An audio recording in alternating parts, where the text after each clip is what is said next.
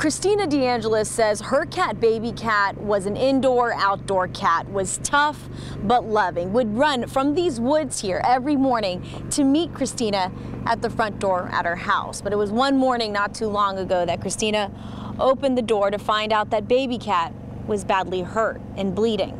Somebody had shot her.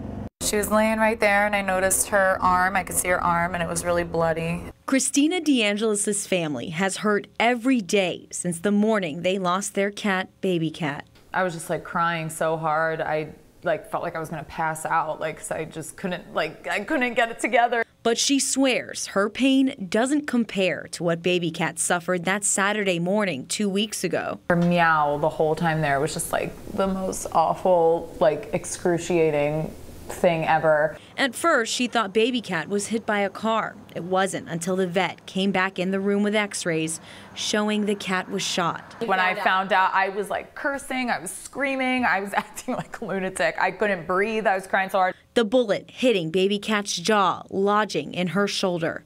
They had no choice but to put her down. We were both there with her and she was sedated. And even though she still has her cat Burrito and another kitten around, she's still working with the Flagler County Sheriff's Office, hoping to get results and get whoever did this caught. It's such a happy life. She was so happy. She was treated so well. She had a wonderful home. And then the final hours of her life were just filled with fear and pain. The Flagler County Sheriff's Office wants to remind folks that if you have a problem or a complaint with an animal, there are proper agencies that you can contact, like animal control, for example, that you don't have to harm or kill the animal. And if you do, you can face some serious charges, including a felony.